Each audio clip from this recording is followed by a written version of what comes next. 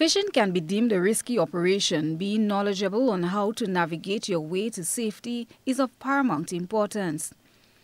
For this purpose, the Fishing Captain Training Program was implemented by the Windward Island Research and Education Foundation, WINDREF, at St. George's University in collaboration with the ministry responsible for fisheries. The program is part of a large project entitled Climate Change Adaptation of the Eastern Caribbean Fisheries Sector Project, CC4Fish, which is funded by Global Environment Facility through the Food and Agricultural Organization of the United Nations. The captains were all presented their captain's permit, a VHF radio with GPS and AIS. Howard Mitchell is one of the captains who had completed the training. On board his fishing vessel, he explained how the equipment will enhance his safety at sea.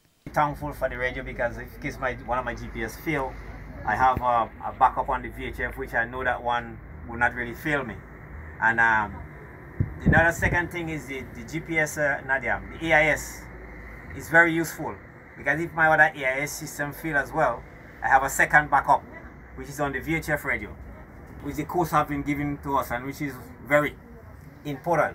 And the third thing is the distress signal on that radio. That red button on the corner there, you lift it up and then you press it and you hear an alarm so everybody know exactly. So if you have the same radio, you exactly get my position exactly where it is. Ronald Baldio has been one of the facilitators of the program. The training was very successful. From the 301 fishers that were trained, only 5 persons were late for any session at all during the course, and that was really good for the guys, and they showed a lot of interest and they very appreciated of the training and and expressed how it would help them in their fishing operations. The captains were trained in a number of areas, some of which include rules of the road, coastal navigation, seamanship and boat handling, safety at sea, search and rescue, VHF radio operating procedures, using VHF radio and GPS and FM radio.